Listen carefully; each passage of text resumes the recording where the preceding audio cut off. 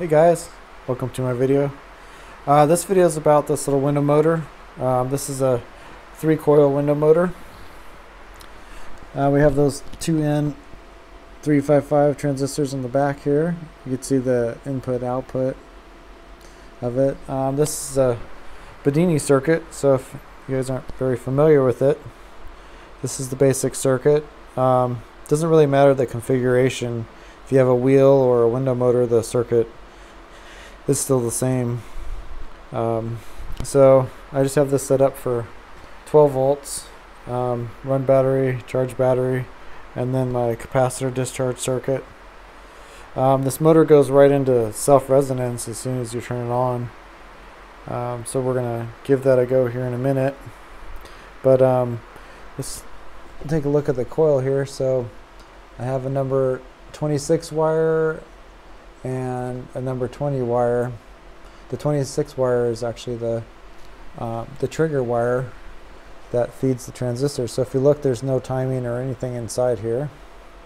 You can see the output diodes right here.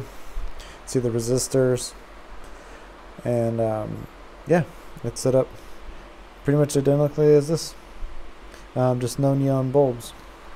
So I'm gonna fire this up and you guys could see how it works. So right away, this is self-resonance. It's not spinning at all. It just goes right into that with the 3 coils. The output's still running good. So in order to get this going, you actually just need to give it a little spin. And so there's a waveform now. So this runs at 5,000 RPMs with no load. We're using right around an amp. This is the basic output right now.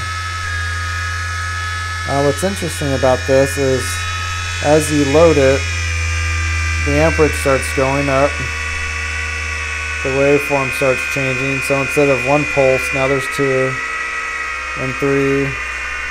But watch the amperage as I do it, goes up and then it comes back down. And now look at the waveform. So what we could do is turn this off, put this little prop onto here. So now we have a prop, and this keeps the motor from going too fast, so it actually like tones itself down and it goes into resonance, but it's still spinning. So let's fire this up. You can see the self-resonance. And then this will go either direction no matter which way you start it. So we're going to go this way. And see, now we're using not much more than what it was running at full speed. But look at the waveform now. A lot of spikes coming out of it.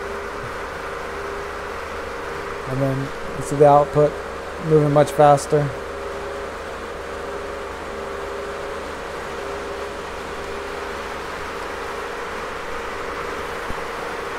So tell me what you think of this bedini circuit.